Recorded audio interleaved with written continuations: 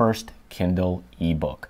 Now, here are the list. If you want a quick list, it's basically romance, diet and weight loss, self-help, cooking, travel, and kids books.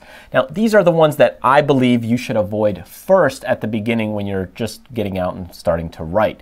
Of course, can you jump into cooking if this is your whole mantra, if this is what you're focused on and you love to cook and you have a YouTube channel about it and you're looking to really grow your business all around cooking, cooking supplies and equipment? Yes, absolutely. You can still start with a cooking ebook. That's perfectly fine.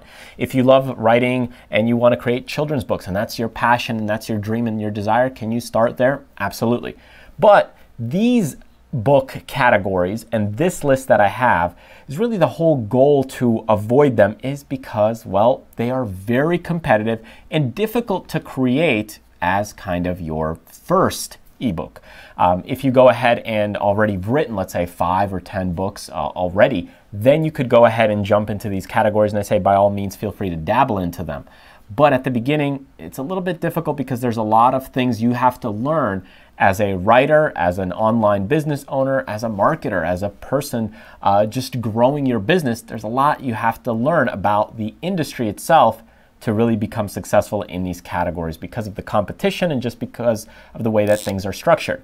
So let's take, for example, this romance concept. Well, really the way you make a lot of money from these romance novels is maybe your first book is kind of a dud, okay? It's not really that great in terms of sales, but you could go ahead and create a second book and a third book. So you create kind of series around them. And then you go ahead and you take that series and now you'll create a second series around them, or it could be 5-book series, whatever the case may be. But the competition is so heavy, so you need to be writing multiple books to really hit that romance category. There's just a lot of competition out there with stories. You have to really have a really nice storyline created within that whole series to make it work. So a lot of work to be able to see the success with a lot of competition makes that category a little bit difficult. Diet and weight loss. There's a huge amount of money to be made from diet and weight loss. Now, it's no secret or magic recipe to be able to lose weight. I mean, really, if you, part of it's genetics, part of it's eating healthy, and part of it is exercise. So, you know, a lot of times what people are doing when they're looking for a diet and weight loss kind of thing is they're looking for a system to help them move through and stay on the path of being consistent. But really, because this has such a large competition, it's just so large, it makes it very difficult to break into, because what you have is within that large segment, you have different segments or categories. So you might have things like, let's say on the dieting, it could be like the smoothie diet. It could be like the raw food diet. You might get into now, let's say exercising, but here you get into, let's say yoga, and then you get into you know, machine or equipment or weight training, and then you get into running for weight loss. So all of these have their own sub-niche, and it's a really big category to kind of try and dominate right off the bat. Self-help is also very big. So again, just like with diet and weight loss, it's the same kind of thing. There's a lot of segments to it and it becomes very competitive. So again, I would say try to avoid that because there's just so many self-help books out there. Cooking, also very similar. There's a lot of segments and a lot of categories. And also, it's a category where people are not buying as heavily unless they already kind of know you and built a relationship with you. And what do I mean by that? Well, because it's a category where the money spent is a little bit less, you typically make more money on advertising and products that are developed later on once you're big. So that's where you make money on cooking. But if as your first book, right, you're not going to be making that much money on it since you're just getting started. So what you're doing really is in cooking is you have this big category again, and now you have these different segments and you're creating a lot of videos, but people, what they do is they go to YouTube and they look up a quick recipe, or they look up an article you know, on recipes.com. So they're looking for a quick little recipe idea and then that's it, and they're done. And that's kind of the issue with the cooking category, is that there's no real kind of upsell to growth until you become big. Now, once you're big in the cooking space and you've grown your channel, you've grown your audience, you've grown your name, now you could, of course, produce your own videos, how to cook with kids, how to cook for kids. You know, you could create a lot of different things, and you can even create products that people could use in their cooking. But until that point, it makes it a little bit difficult as your first book to kind of getting started out. Travel is similar to this. Okay, so if you look at travel books, let's say just as a general person who lives in the USA, a lot of Americans or people that live in the USA do not travel that much.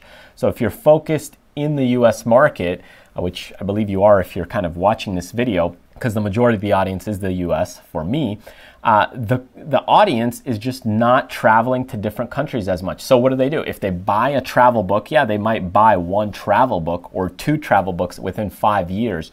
But beyond that, what's going to happen? Well, are they going to buy, book your plane tickets from you?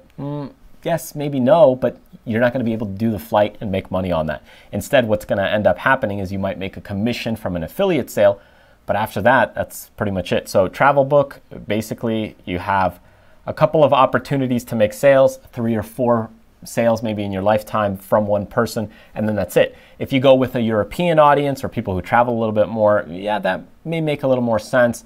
And if you're hitting up different products through affiliates, that's fine. But again, very competitive, very specific to the region. And again, you sell the book and then what's coming next? You have to think about what's the next product that that same person is going to buy. Okay, so again, very difficult to start out with. Can you do it? Absolutely. But to start out with makes it a little bit tough. And kids books. With kids books also, they have different age ranges. So you might have a kids books that's, a cardboard kind of book where tiny toddlers are flipping through it so they don't rip the pages. And then you have, kids books from an age group of, let's say, 4 to 6. You have 6 to 8, 8 to 10. So there's so many different reading levels in the kids' ages. It becomes a little more difficult to write a kid's book. Now, to do the writing part is not that difficult because you don't have to, create this elaborate story like you do with the romance novels, and you don't have to get in as much detail because the kids may not notice it. You're really here trying to sell and cater towards the parents, so you're selling to someone who's not really going to digest the book. And that makes it a little bit difficult. So you have to sell the parents. Then you have to go into your subcategory, which age bracket you want to dominate. The printing is a little more difficult because if you're self-publishing, you can't just do Amazon CreateSpace at the moment because what's going to happen is, well, you can't create a thick cardboard-based book for a kid through Amazon. Eventually that may change, but you have to actually go and produce and manufacture that kind of on your own.